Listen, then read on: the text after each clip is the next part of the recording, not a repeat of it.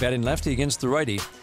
First pitch, he swings and drives on the right field. This one's deep, this one's way back, and that ball is gone, a home run! Willi Castro with a 2-run shot. I remember turning to Tyler Alexander in the 9th inning, and it's like, man, Willi comes up, wakes up on Wednesday morning and goes 3 for 3 with a home run prior to his last at bat, and he's been a really good player ever since we acquired him. Get him right in there and get some game action. And goes the other way for a base hit.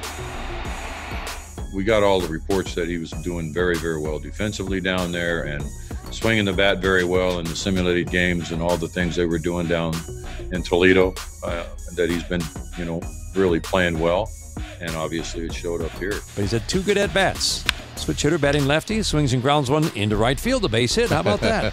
A 3 for 3 day for Willi Castro, is getting the start at third.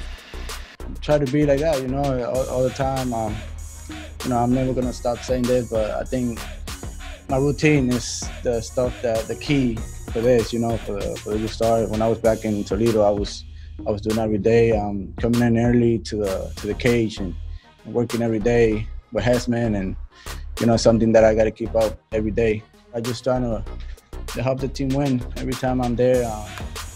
It's a pretty good, they're pretty good teammates. We are here helping each other out, and it's great. It's great to be here with these guys.